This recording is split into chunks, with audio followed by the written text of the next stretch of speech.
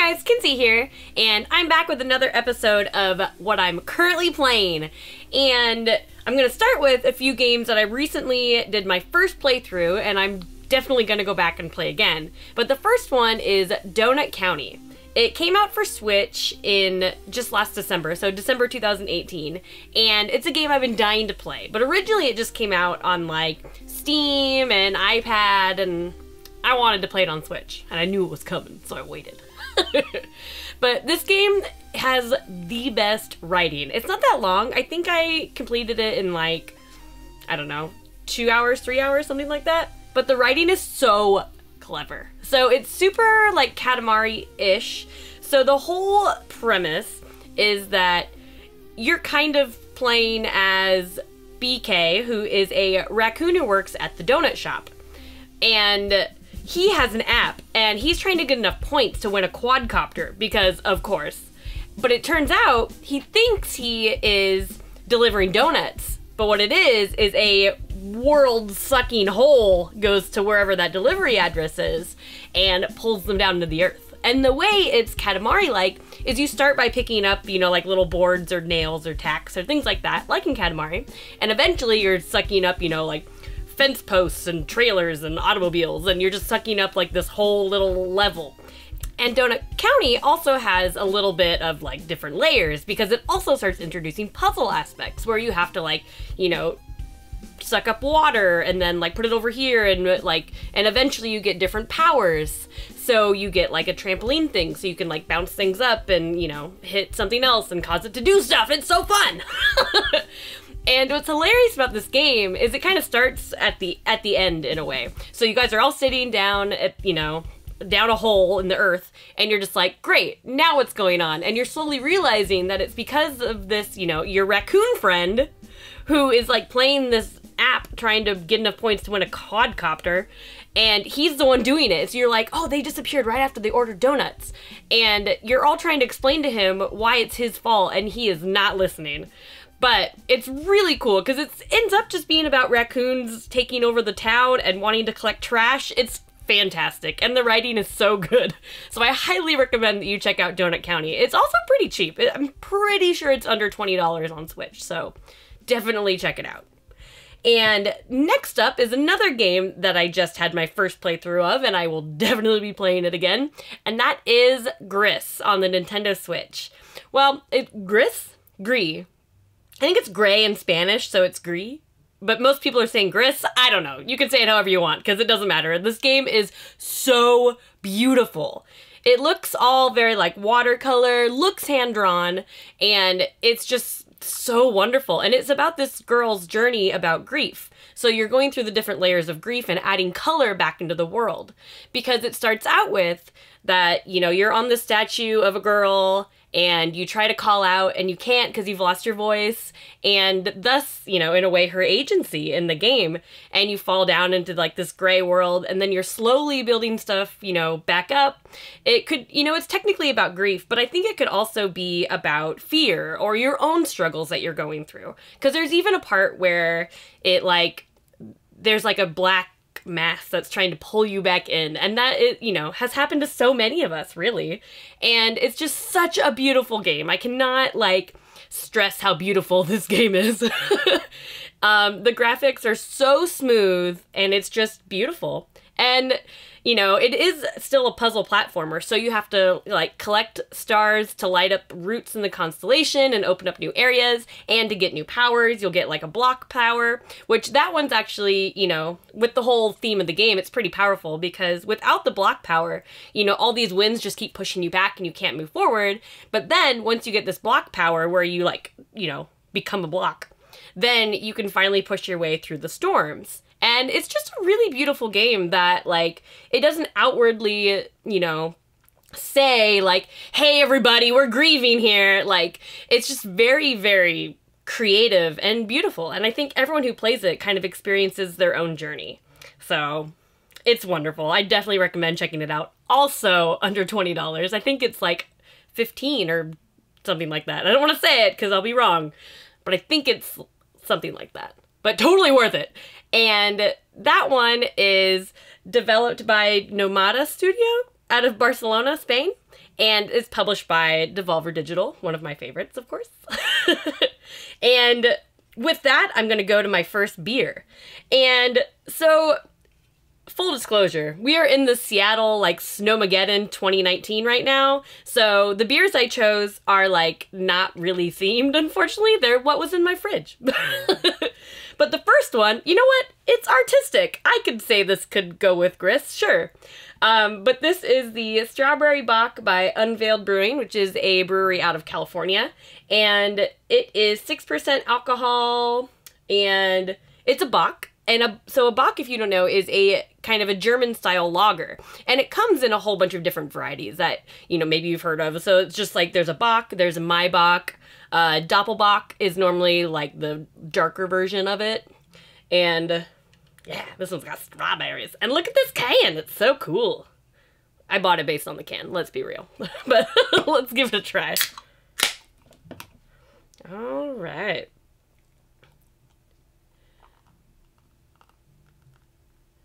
I kind of like that it's not red, because then that makes me think that they didn't just use, like, strawberry extract, because that'll be red. Boop, boop. It smells like strawberries, not like, bajam strawberries, but, like, a little bit. It's really good. It definitely has the strawberry flavor, the very light, crisp, like, lager flavor, definitely a German beer, I can tell. They're always a little, their lagers are like kind of, I don't know, yeasty. Ooh, that sounds gross, but it tastes good. Yep, see? Lager. Clear. Ooh. But, oh, the strawberries are even stronger on the aftertaste. That's good. All right. And my next game is one that I currently just started playing. I finally bought it because it, you know, it's Mass Effect Andromeda. And the reason I waited so long to play it is because, well, I mean, it was getting not very good reviews and people were hating on it. And I figured now, you know, I got the deluxe edition brand new for $12.99. So it has all the patches that it's gonna get, so now it's gonna be the best version of it. So I just started playing it, and I'm actually really enjoying it. But I love BioWare games. I love trying to figure out who I'm gonna bone, obviously. Right now I'm trying to do either PB or Vetra, is when I'm breaking it down. Jaw's pretty cool, though, because I'm not super far, so I just got Jaw. And he's like one of the new race of aliens that they're introducing, because they found a new race going to Andromeda.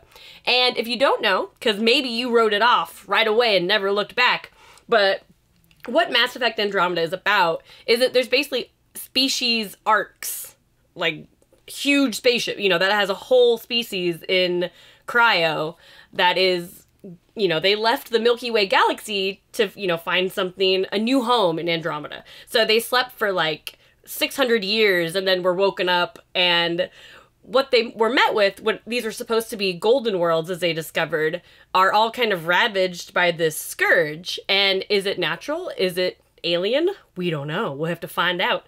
And so, of course, you just go through a bunch of trials and tribulations trying to set up new outposts and make these planets livable. So it's actually, I think it's really fun. And you get to, you know, go around in the Mako again. Well, the Nomad. Come on, it's the Mako. So that's fun. So you get to, like, roam around on the planets again, and that's always a blast. And I don't know, I'm really enjoying it. It definitely has things that I don't love about it. I don't particularly like the writing, but the characters do kind of make up for that a little bit, because I do like the characters, and some of the writing's not great, and the voice actors do a good job with what they have to work with. I also really dislike the quest management. I've started just going to the main map, and that's how I've been, you know, selecting what quest I want to do next, because I've lost some in the quest thing. I'm like, well, I know I want to go look at that stupid fetch quest thing, but I can't find it, and it was a whole thing. But all in all, it's not perfect. And it's definitely no Mass Effect 2. There's not even a comparison. But I'm really enjoying Mass Effect Andromeda for what it is. So, yeah. And another game I've been playing a lot of is also a download game, but it's called Melbit's World. And it's actually a really cool, like, party-style game that takes advantage of the PlayStation 4's PlayLink. which means you also download an app on your phone and you control the game from here. And it's actually pretty fun. It kind of reminds me of like Lemmings meets Pushmo. So it's kind of this, you know, super kawaii puzzle game, but it's like Lemmings but 3D and like multiplayer, so different people control different things, be it a platform, like a rotating log, you know, bumpers, all kinds of stuff. And you're just trying to get these characters, you know, from the start to the end, and it's in a 3D environment. And it starts off pretty easy, you know, like puzzle games do, but it does get pretty challenging, and you can, you know, unlock special things and outfits and things to customize your characters. Well, I guess by outfits I mean like sunglasses, hats, bows, tails, things like that. And so when you see a character like carrying a present because you finally picked it up and you're like, we're getting bunny ears guy in there. He's gonna make it because we want those bunny ears. But it is really fun and kind of hectic. So it's 2 to 4 players, and it's just kind of crazy. It's a little bit difficult to keep track of everything sometimes. And full disclosure, I did have a little bit of trouble with the app. My partner has an older Galaxy phone and it crashed on that. And sometimes the gyro, so it uses the gyro in your phone where you can like twist things in the level. And sometimes when you try to turn it, it doesn't do it every time. And when you're trying to do it quickly, it can get a little bit frustrating. But with a recent update with the app, it did fix that a little bit. So it is better now. Not perfect, but better. But this game's really fun, and I actually can't wait to try it 4-player. So it's super kawaii, you keep unlocking really cute levels, really cute characters. It's fun. I think it's definitely worth checking out. And my next game is, okay, so a little bit of backstory. So this quarter, I went back to school, and it's been fun. I'm only taking 1 class, and I'm taking Japanese too, because I took Japanese for a few years in high school, and that was a long time ago. So now, you know, I went to Japan, and now I have a problem, and I want to go back all the time, but I don't speak Japanese very well, so I started supplementing my school with my Japanese coach. And I haven't played it too much yet. I just started, actually. But I did the placement test. They put me in level 11. Yay! But what I like about this is it actually helps you, like, learn to draw the characters. Because that's what I was noticing in my Japanese class, is that I think I have bad, like, hiragana and katakana handwriting. Like, it looks awful. So I thought something like this might really help. Because a lot of the language learning apps, they don't seem to have a lot of, like, learning the characters too much, because I already know them. I just want to write them better. You know, unless it's kanji. There's a lot of apps for that, but, you know, I just want to do a little bit more practice, and something on the DS is perfect for that. So I am enjoying this so far, so we'll see how much it actually helps and, you know, goes along with my classes. All right, and next up is another beer that doesn't match any of them because it was just in my fridge, and that is Hillbilly Ninja.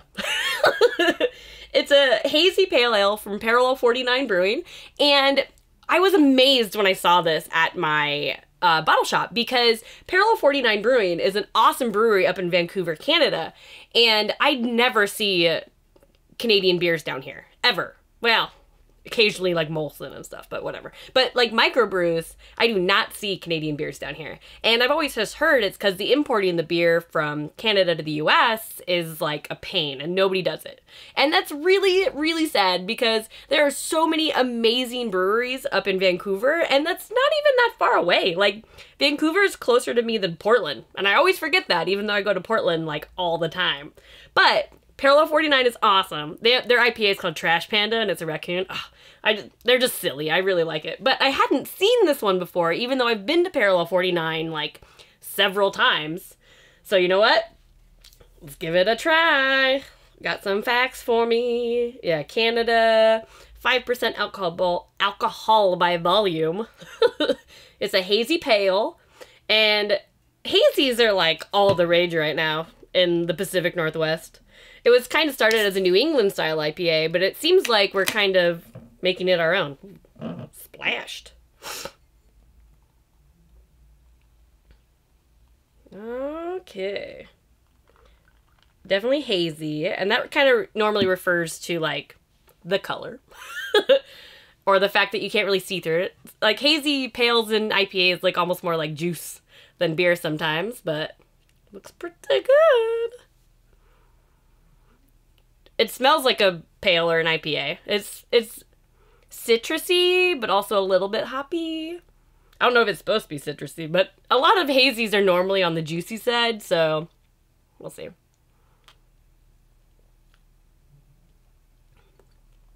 Yep, that's juicy. I don't know, pale ales and IPAs kind of, they cross each other's lines a lot. Like, I think this kind of tastes like an IPA, but whatever. But it's definitely very good. And, you know, I love Pale Ale 49. I'm really liking this whole hazy craziness that's happening. So, yes, I recommend this. It's good.